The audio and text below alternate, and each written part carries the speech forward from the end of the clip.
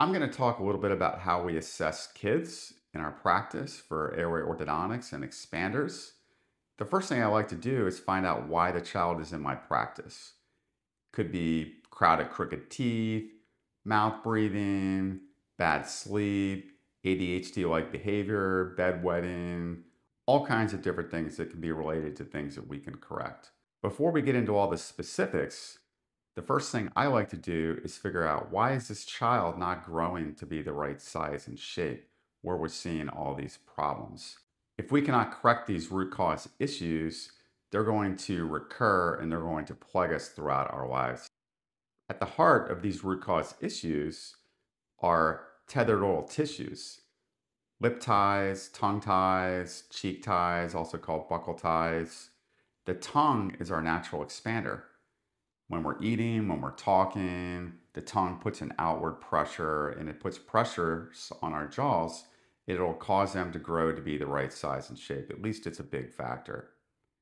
Lip ties and cheek ties are on the outside.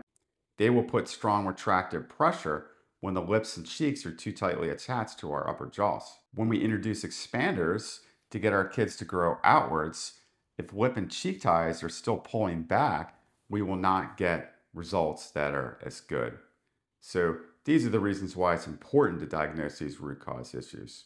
All of the kids that we see are experiencing underdevelopment. That's why they're coming to see us, and we're going to be recommending expanders that will get outwards growth in different directions.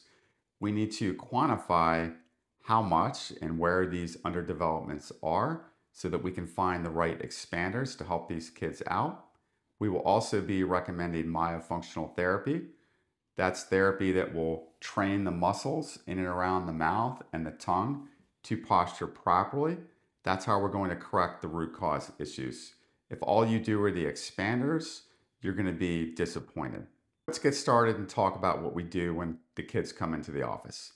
The first thing we'll do is we'll take a CBCT, which is a 3D X-ray, and that will show us a lot of different things. We'll see the size of the upper jaw, the lower jaw. We'll see tongue posture. We'll see how large the tonsils and adenoids are. We'll see the size and shape of any unerupted adult teeth.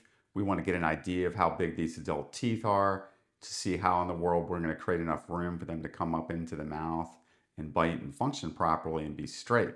We want to know if there are any discrepancies between the size and shape of the upper jaw. Maybe the upper jaw is sitting way out and the lower jaw is sitting way back. These patterns of underdevelopment are really important when determining the right expander for your child. We do about 10 different types of expansion appliances for kids on a regular basis. I can tell you that there's not any one expander that is a one-size-fits-all expander. During our assessment appointments, we'll obviously be taking a look in your child's mouth. We will actually see with our own eyes whether there's a presence of like lip ties, cheek ties, tongue ties. When it comes to lip ties, what we'll do is we'll actually pull the lip out and up, and we'll actually take a look to see, well, how high, how tight is the attachment between the lip muscle and the upper jaw. We'll also want to see, well, how tight is it? Just like you can see how tight a rubber band is. It can be really tight, it can be a little bit tight, or it can be quite elastic. All these things are like very relevant. Cheek ties, we'll take a look up. We'll put our fingers in there and see if we see any tight cheek attachments. When people open their mouths, these cheek attachments can really pull in, and cheek ties can be restrictions to outward growth for sure. In fact, most of the time when I see the presence of cheek ties and lip ties, we'll also see that that's the exact area where those kids have structural deficiencies. Tongue ties are a really big deal. In fact, the tongue posture, that is, a tongue where it is at rest, if it's not positioned up on the palate with light suction, when kids go to sleep, the tongue muscle relaxes, and especially when there's not a lot of room in the mouth and the jaws are positioned back, the tongue will be right back in the throat, causing the obstructive conditions that are hurting the sleep. When there's airway obstructions at nighttime, we'll see the mouths open up. We'll see clenching sometimes. Probably not all night long, but periodically, like every 30 to 45 minutes, we can see these clenching episodes. Sometimes we'll have parents come in and they'll say, I hear this clenching. Is that normal for my kids to clench their teeth while they're sleeping?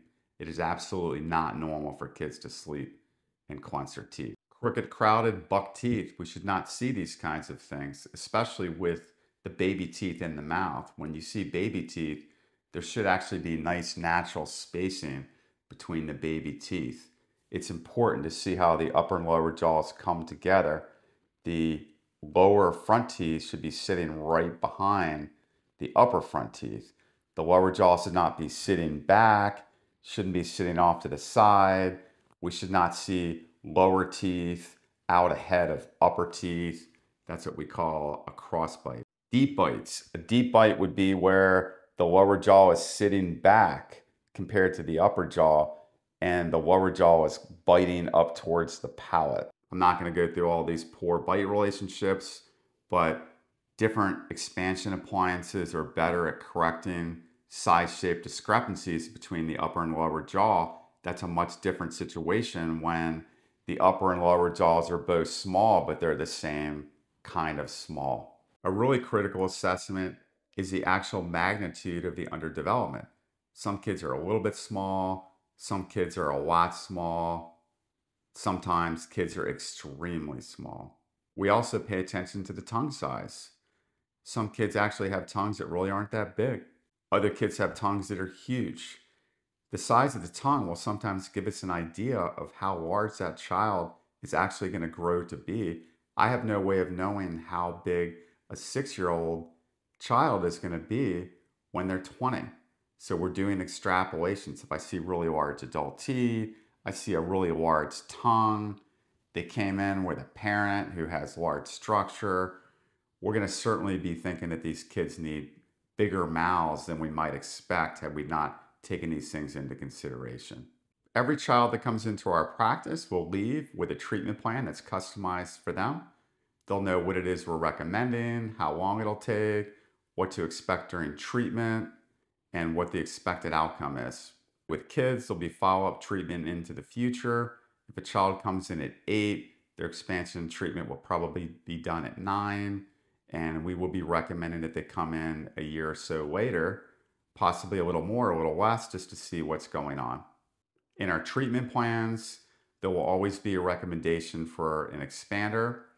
There'll be recommendations for myofunctional therapy because we need to strengthen and train all the muscles that are in and around the mouth, perfect our tongue posture. That's super important. In fact, one of the biggest goals of treatment is to strengthen and train the tongue to stay up on the palate so it's not falling back in the throat during sleep. We will also make recommendations that we release all tethered oral tissues like lip ties, tongue ties, cheek ties. We have a CO2 laser in our office called the white scalpel, and we perform those procedures in our office.